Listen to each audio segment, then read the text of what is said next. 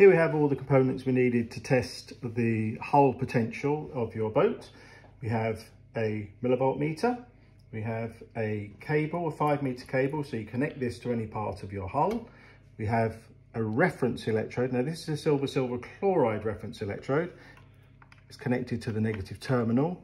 Some people use silver spoons. That's incorrect. A silver spoon has its own potential, which is variable, and it will give you the wrong result. So I've got a few sample materials here, typically found on boats. So this is a fully galvanized bolt, so zinc on the outer. We have a clean piece of aluminium. Now we have a galvanized screw, which has lost some of its protection, so it's rusted a little bit. And then we have a piece of steel, which is been corroded.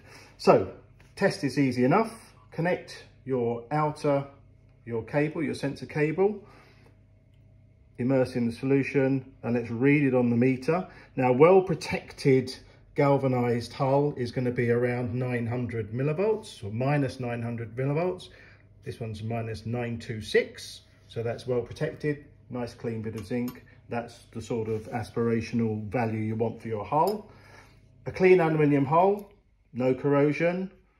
Again, it's similarly well protected, so around about 900 millivolts. If you look there, minus 904 millivolts. Now, when your hull goes, the potential gets less negative. So we've connected this up. We're expecting to see a lower result.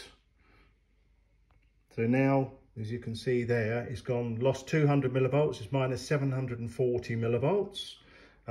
If that was perfectly new, that would be 920 millivolts. And then we have a hull which is unprotected and it's had some corrosion, and this will go down to a much lower number.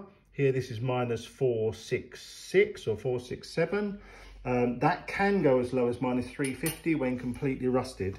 So this gives you an idea of the sort of values you'd expect of your own hull in the condition that it's in.